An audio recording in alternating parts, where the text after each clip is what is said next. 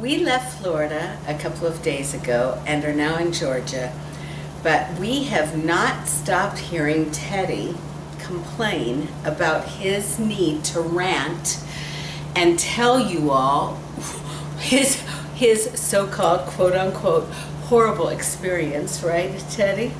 Yeah, it's back in Florida. I had a traumatic experience in Florida. Well, we were at a gas station a couple of days ago, and Teddy just started to rant and rave, and I filmed him doing it. Because I wanted to give you the back experience and tell the other side of it, because, you know, he's kind of got the one side, poor thing. We never abused him, of course. Muffet, all right, Teddy has to be behind a gate when we're in Miami. Why, Teddy? Because there's a horrible dog that has caused me great injury and harm when I've been there.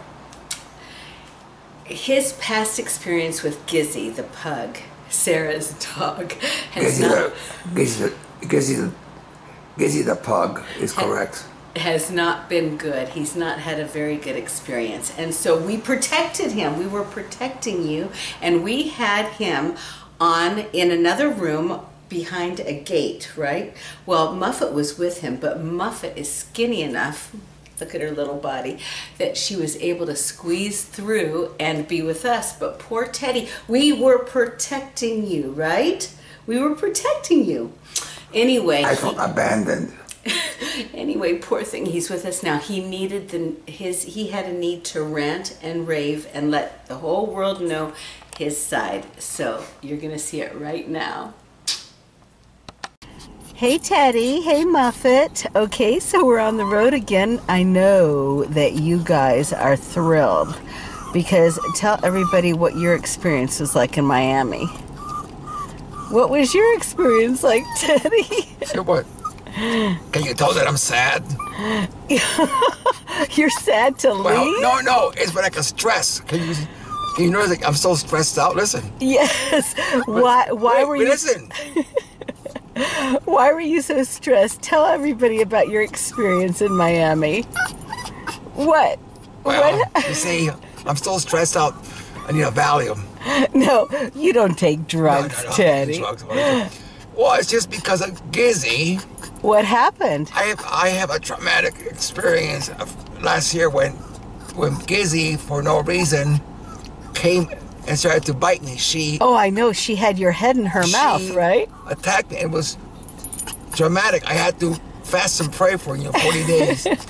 So every single time that I see Gizzy, it becomes a trauma. So you can see we left Gizzy, but you can see I'm still kind of traumatized. Can you tell? Yes, poor thing. And you were, poor thing, you were kind of ostracized this time, well, right? What happened was they had to separate me. Okay, you see, I'm so stressed out. Can you tell? I know. They had to separate you. Oh, Teddy. So they had to separate you, and you were kind of in jail, right? I was in the Doral dog jail for like 2 weeks because they had to separate me like in a separate room because Gizzy could not have a chance to attack me. So you see, it's going to take me about 2 hours to finally calm down. And Muffet was skinny enough that she got through the bars, right? And also, Gizzy doesn't attack her for some reason. Well, it's because you provoked him for so many years, right? Well, anyways, I'm very happy to be away from Gizzy, and I'll be calm like in a few hours' time. Okay. And for all my viewers, for my 2.5 million followers, Teddy, rest assured that I'll be back to normal soon. Okay. Well, tell everybody bye for now. Bye. Bye.